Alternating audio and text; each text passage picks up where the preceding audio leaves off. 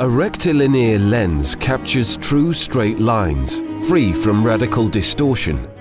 First developed by John Dolmayer in 1866, the rapid rectilinear lens took a minimalistic approach. Its symmetrical configuration contained just 4 elements in 2 groups. This rectilinear Eclair version therefore is as close to working with pure light that we have experienced.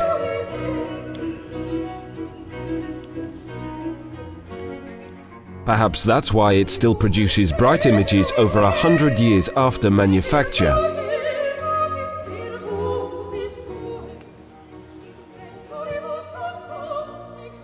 Bit of a challenge though, getting the focal length just right when adapting to a modern Fuji digital, but we got there with the bellows and extension rings.